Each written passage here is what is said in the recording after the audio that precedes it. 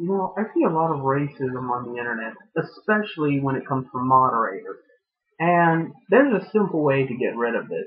I know a lot of people are not going to like it, but there's a very simple, very effective way. And it has nothing to do with suppressing freedom of speech, with which no one could do more than moderators anyway.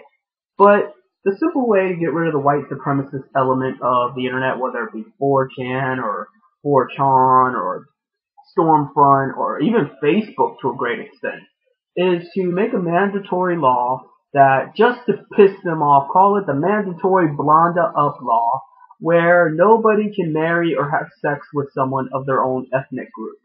I mean, think about it. Within 10 to 20 years, nobody would be one particular race. And therefore, racism could not exist. Or at least it would have to exist on a very different scale.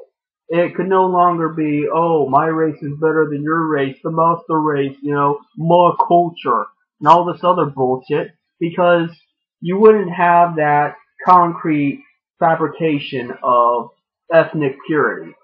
So, by extension, you would get rid of a lot of the race war, a lot of the class war, a lot of this tension between identity politics. Now, whether or not people would actually get behind such a thing is, saying something else. But that would be the most effective, most practical way to get rid of racism. And I want to smash racism. Why? Because by smashing racism, you smash moderators.